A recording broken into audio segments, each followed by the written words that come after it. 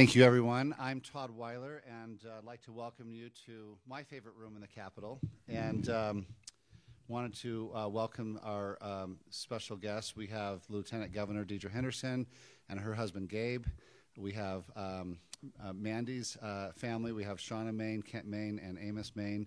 And we also are very pleased to have the family of the parents of Gabby Petito here, Nikki and Joe. So thank you so much for joining us, as well as some distinguished legislators, Representative Wilcox, Representative Ivory, and our minority leader, Representative Angela Romero. We just debated on the Senate floor, Senate Bill 117. We suspended the rules, which I want to, it's kind of come dirty language this year to suspend the rules, but our state constitution allows us to suspend the rules with a 2/3 vote. And we did that in the Senate because with the Petito family flying out from Florida, I didn't want to have this big debate and have this vote and then tell them, yep, and we're going to do it again tomorrow. So that is our Senate procedure, but we suspended that. We got a unanimous vote. We had Senator Bramble was off the floor. I have every reason to believe he would have voted for it as well. So we're very pleased with the success. We also had a unanimous vote in the Senate committee last week. And I just want to explain the bill does several things, but I want to emphasize the two main points with a little bit of detail. So first of all, there is a protocol that's been available, I think, since 2005. It's called the Maryland Protocol, the Lethality Assessment Protocol, or LAP, LAP for short. And I was first made aware of this, I believe it was 2013. I've lived in Woods Cross City for about 25 years now, and our police chief at the time, Greg Butler, came up to the Capitol, sought me out, and said, will you help me try to get some funding for a pilot program for the LAP? And so I learned about this almost a decade ago, and never realized that would be maybe a moment that leading up to this. But what we'd like to do, we as Lieutenant Governor and I and her the Mayne family, is we've toured the state and met with police chiefs and the commissioner of Department of Public Safety and judges and defense attorneys and advocates for victims and others.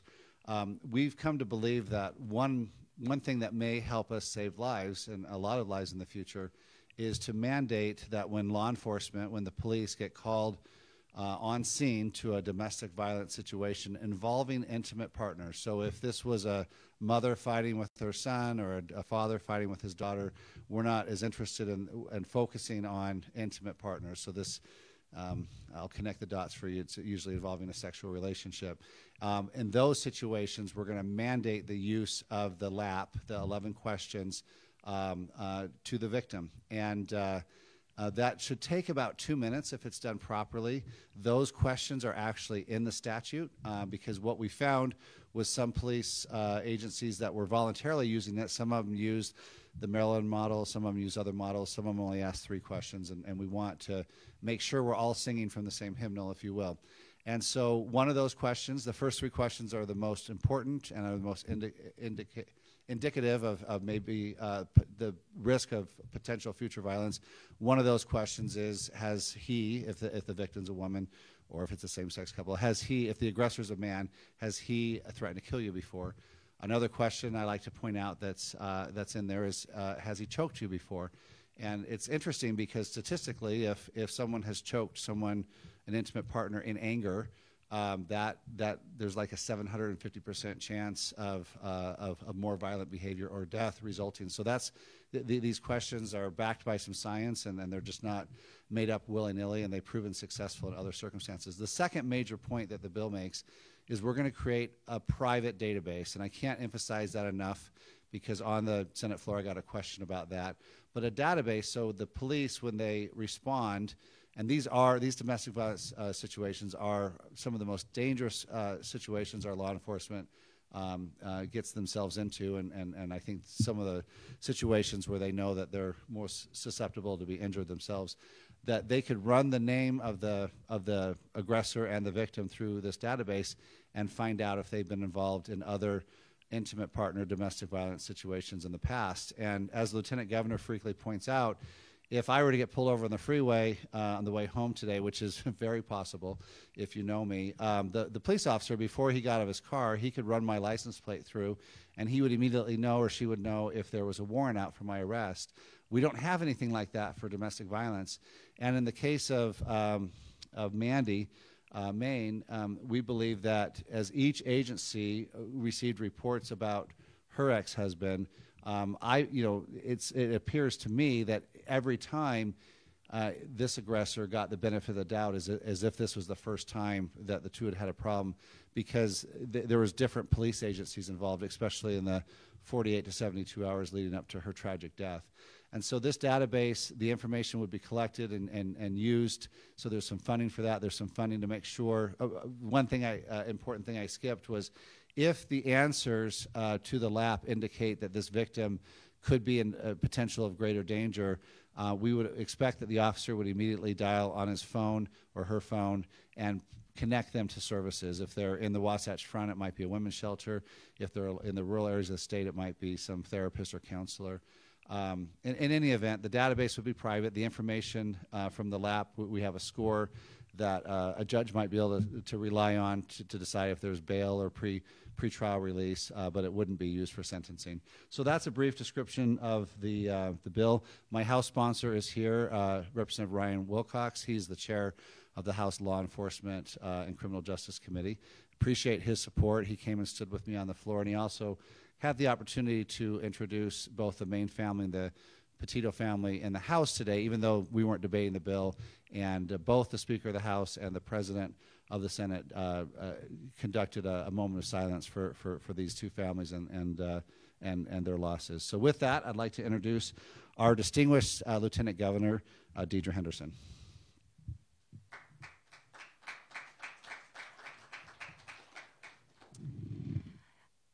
Thank you. Today's a humbling day. I want to first start out by thanking Senator Weiler for his leadership. This has been an interesting past few months.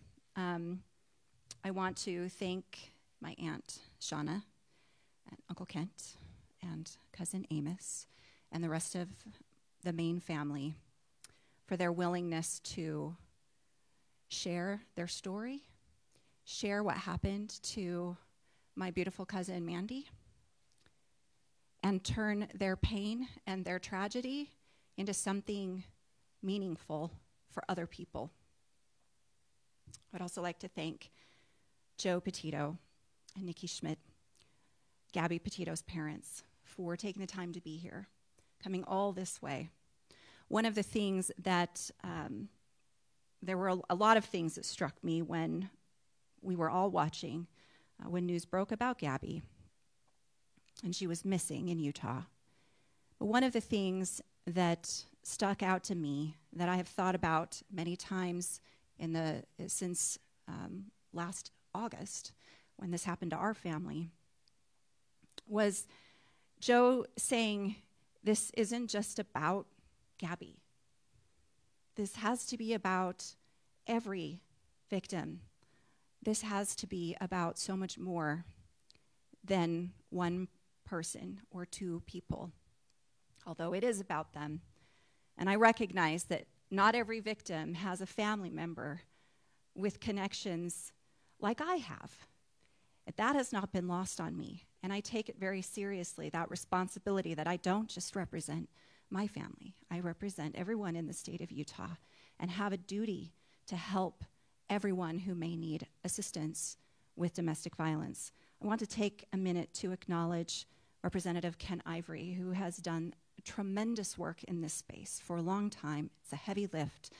There are other legislators, Representative Carrie Ann Lisenby, Representative Candace Perucci, and others who have been working in this space for a long time. And of course, there are a lot of advocates and members of the executive branch, too, who care deeply. And I want to thank them and give them a shout out. This is an important issue. If you look at the recent statistics that we have, which aren't all that recent, frankly, and hopefully Representative Perucci's bill will help with this. According to the latest statistics, almost 22% of homicides in Utah every year are intimate partner-related homicides.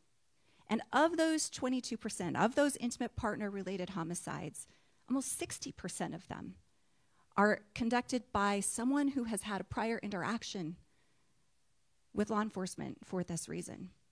So we, with this bill, are trying to very narrowly target the biggest problem we have right now in the state with intimate partner violence, and that is to prevent intimate partner homicide.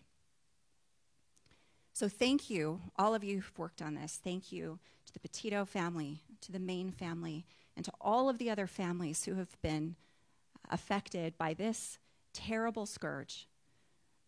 Thank you for being vulnerable, for sharing your stories, and for lending your voice and your muscle and your courage to making a change and making a difference for other people so that we don't have more women or men end up the way Mandy and Gabby ended up. Thank you.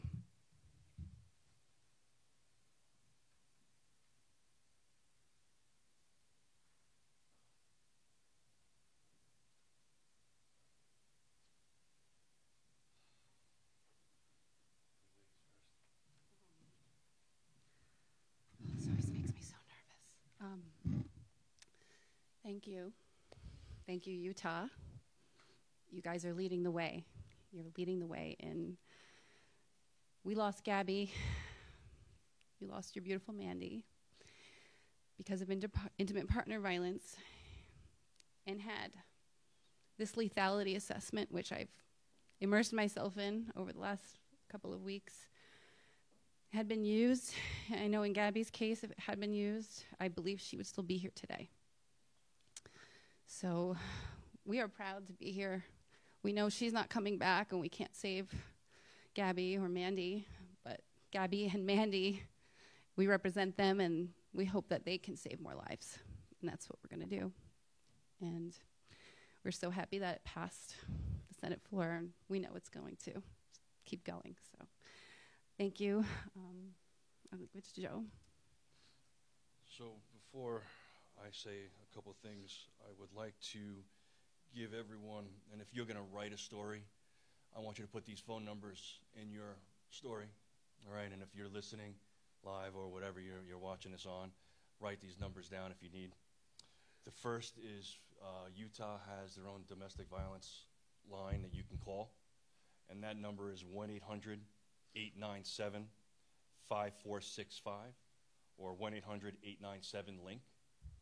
And then you have the domestic violence hotline, which is 1-800-799-SAFE. All right, so if you please put those numbers in your story if you're going to write them.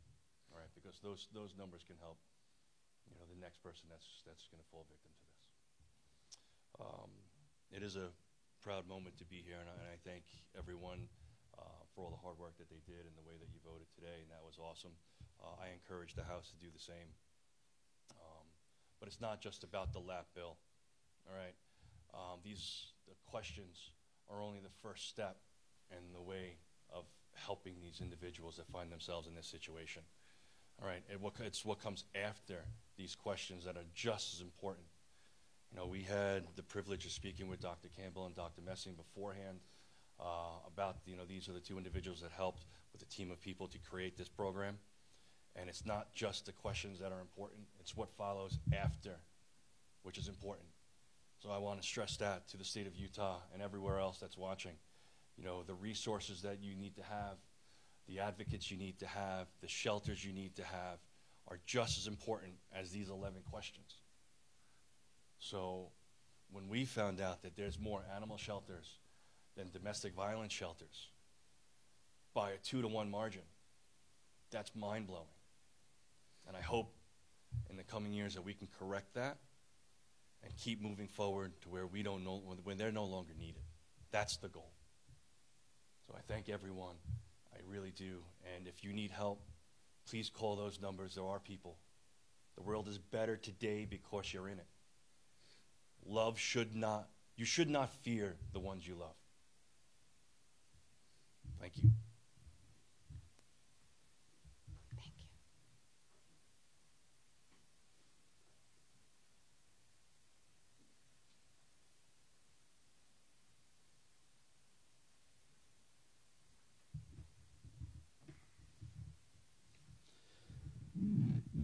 so grateful again for all of you to be here, grateful for the media coverage.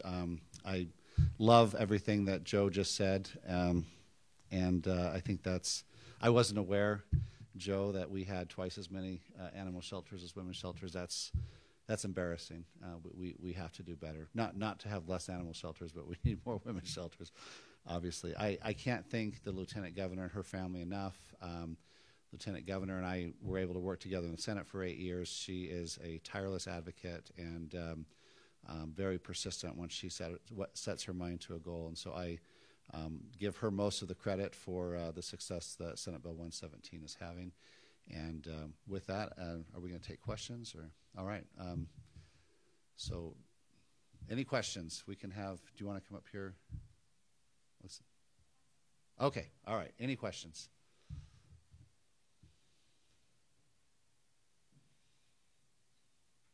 What's that? Oh, well, I think the Lieutenant Governor wanted me to mention that the bill has a fiscal note of just under $2 million, which has some funding, but that's accompanying a request to the legislature for more funding. There's about $45 or $50 million in the governor's budget. We don't know that we'll get that much out of this year's legislature, but obviously if the police connect the victim, let's say it's a woman, to services, and there are no services, that's not going to help. Just like the Petitos were saying, the lethality assessment's the start, it's not the end. And so that funding for services is very, very important.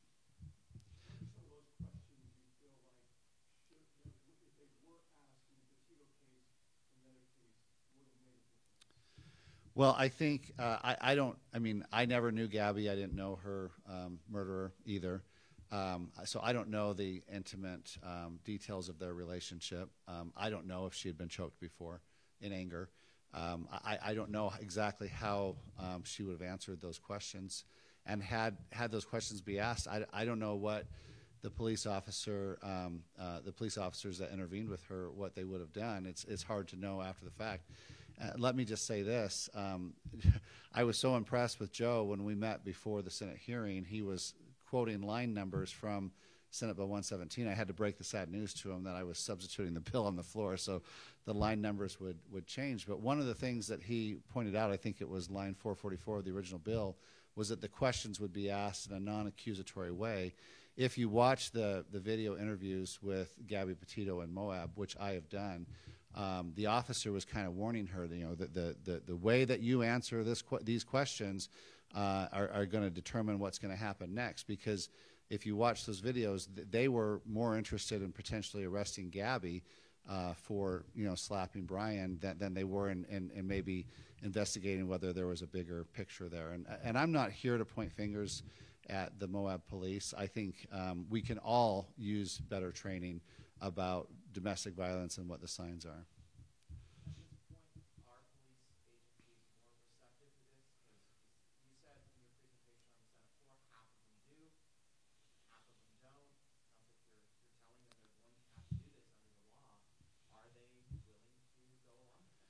Well, so first of all, I think, with some very small exceptions, I think we have fabulous law enforcement here in Utah, and I think we're all kind of the product of our life experiences and of our training.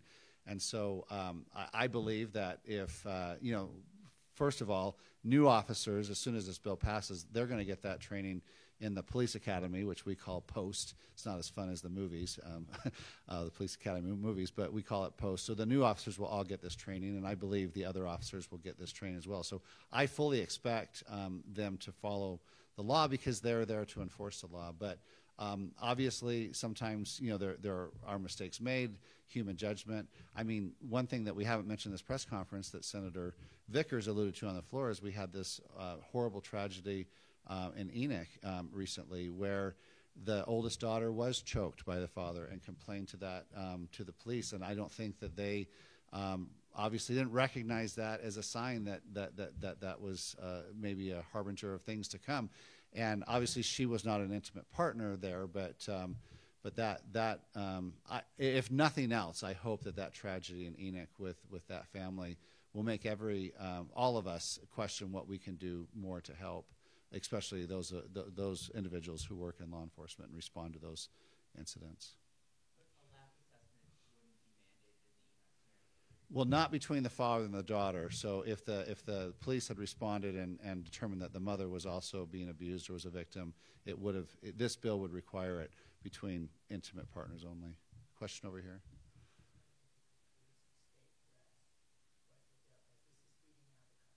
Okay. Yes. The bill will require all law enforcement officers in Utah, when they respond to a domestic violence situation involving intimate partners, to ask the victim 11 questions that are in the statute that comprise the lethality assessment protocol.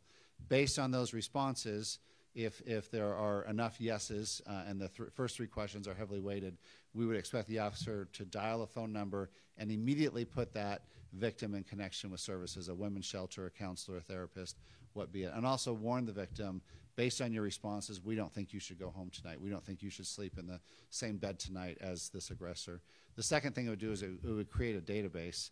And so when the officers go into these intimate partner situations, they're going to know within a minute or two if this victim or this aggressor have been involved in previous incidents of domestic violence. And they will even know the results of the lab test that was given in a previous incident. That database will not be public, but it will be used for officers to make decisions on the scene, like maybe whether an arrest should be made or not, and also for judges. They won't have the exact responses, but they can get the scores and to determine if bail should be set, how much bail, or if someone should be held. So that's what the bill does. It also provides some funding for services. Any other questions? Well, thank you for your time and your interest. Thank you very much.